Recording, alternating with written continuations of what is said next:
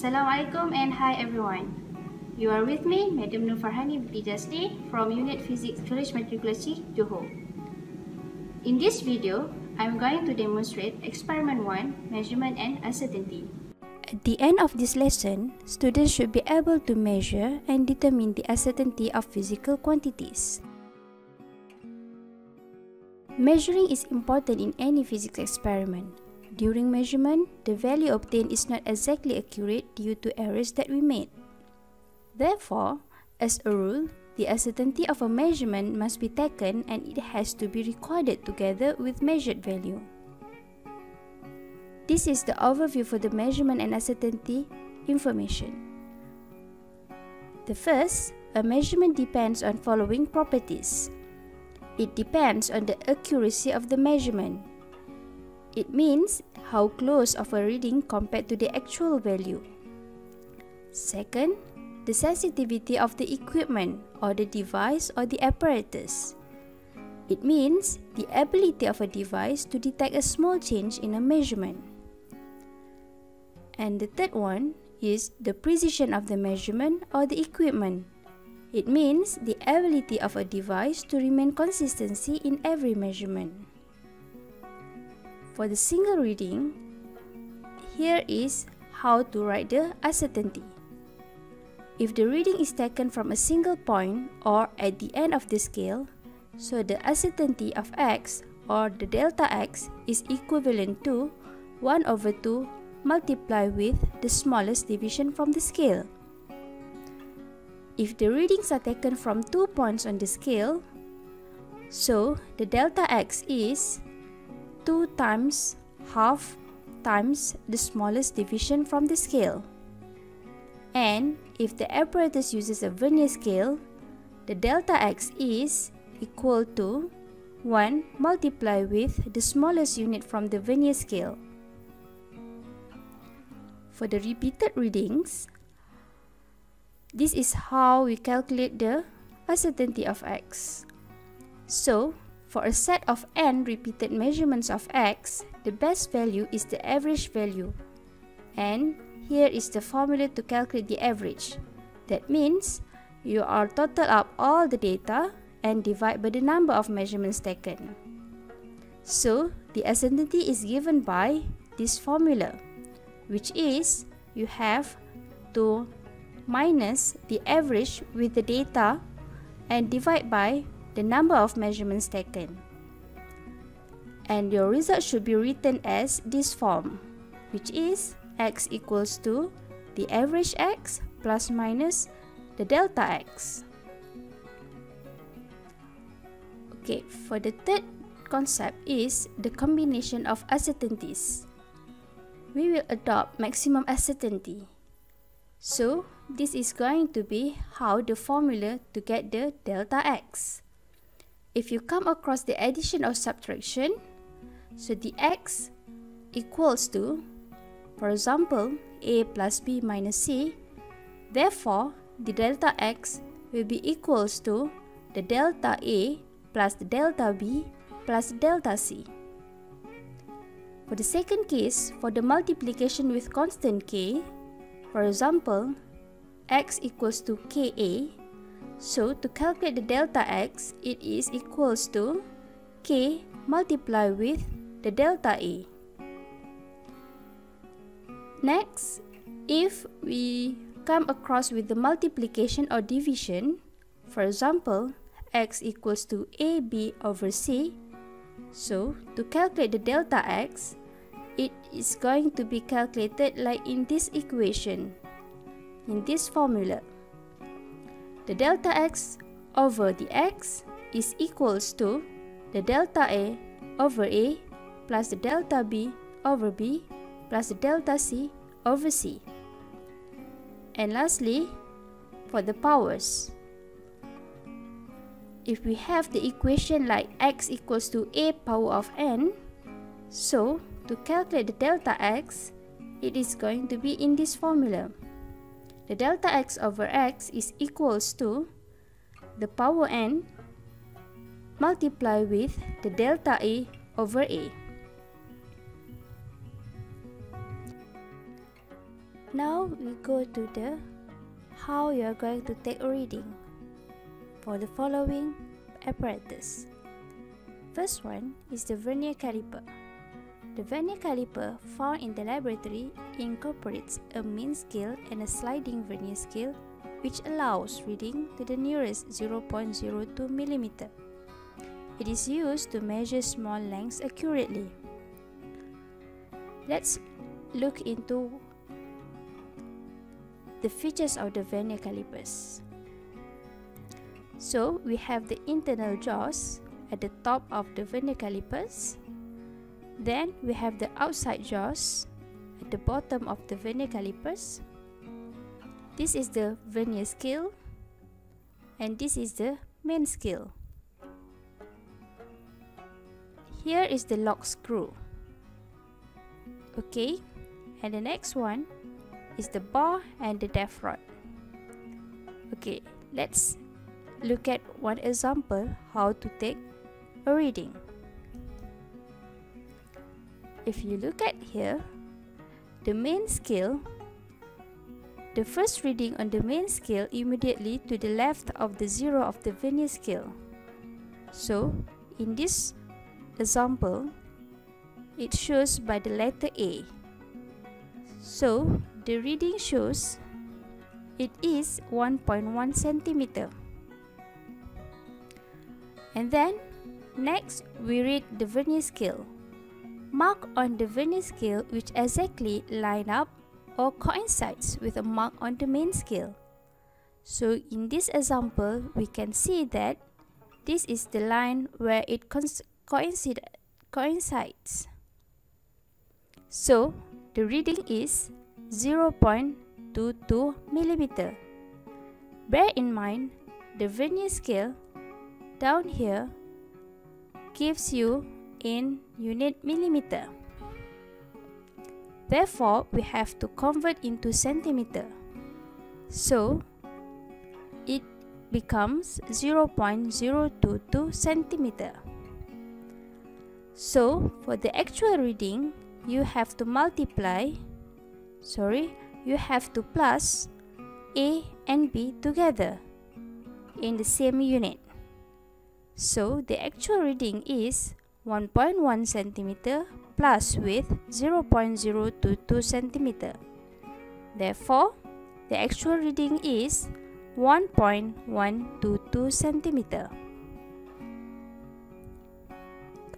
Next, we go to the micrometer screw gauge. The micrometer screw gauge is used to measure even smaller dimensions than the vernier calipers, such as diameter of fine wires, diameters of spheres, the thickness of paper, and similar small length. So here are the features in your micrometer screw gauge. We have the anvil face, we have the spindle face, and this is called as the spindle. Next, we have the lock nut, and here is going to be where are we going to look at the reading. It is on the sleeve. This is the frame, and last one, this is the thimble and ratchet.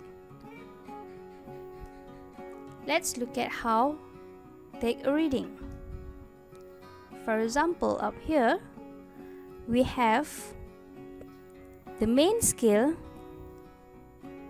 on the left side and the vernier scale on the right side. So if you look at here, the main scale and the vernier scale are in the same unit, which is millimeter. So first we read on the main scale. So the main scale tells you it is 11.0 millimeter. Okay, and next one is your vernier scale. So your vernier scale, like in vernier calipers, you go to the where the line coincides. Here is the vernier scale reading, which is 0.48 millimeter. This is going to be at the top, this is going to be at the bottom. so it is 0.48 millimeter. The actual reading for this one is 11.0 millimeter plus with 0.48 millimeter, so it is 11.48 millimeter. Okay, next example, we look at here. So we read the main scale first. So here we have at the main scale, it is 7.5 millimeter. At the vernier scale, the reading is 0.24 millimeter. The actual reading is 7.74 millimeter.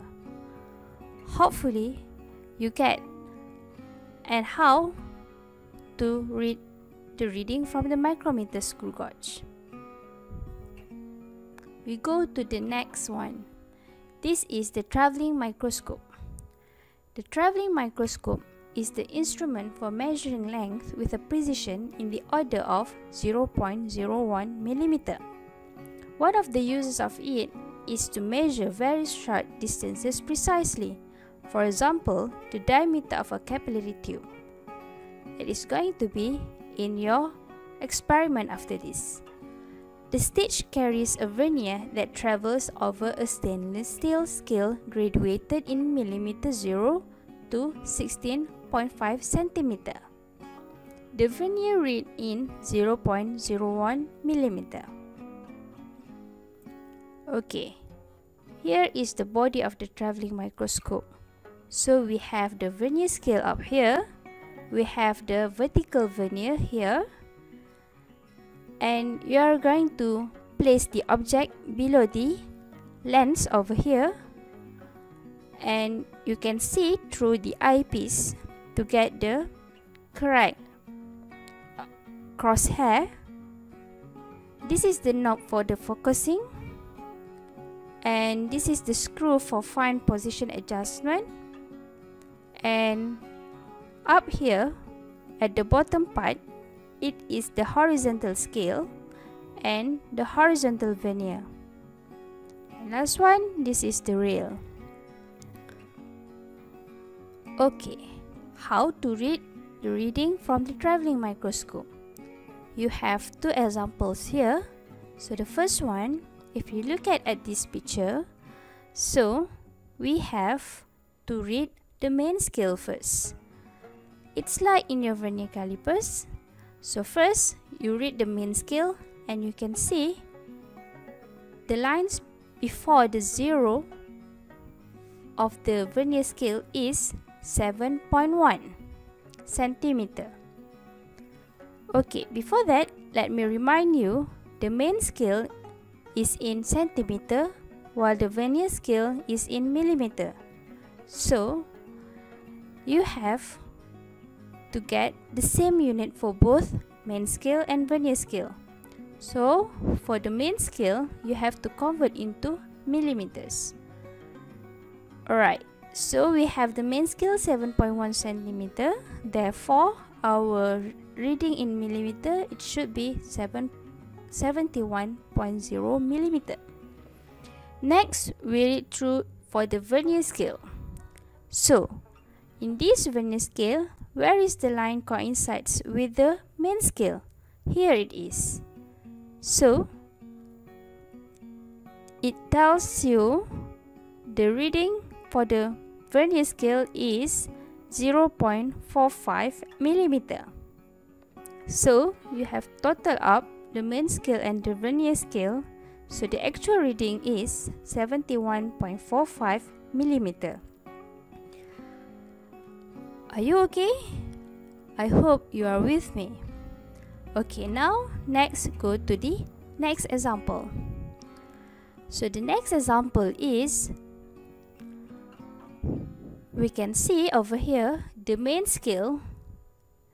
It gives you the reading of 7.25 centimeter. So you have to convert into millimeter, so it becomes 72.5 millimeters. And here we can read through either you refer to the lower scale of the vernier scale, or you can refer to the upper scale in your vernier scale. So, if I refer to the lower scale, so the vernier scale tells you the reading is 0.25 millimeter. So, my actual reading is 72.75 millimeters. Or you can read from the upper scale in your vernier scale. So here we just have the main scale up here. So the main scale here is 7.20 centimeter. Okay, and the vernier scale is 0.75 millimeter up here. Therefore, my actual reading is 72.75 millimeter. So, what is the difference between these two? Okay, if you look at the first part, when you choose your main scale is 7.25, so you have to read the lower scale. But then, if you choose your main scale is 7.20 centimeter, so you have to choose the upper scale. Alright? Okay.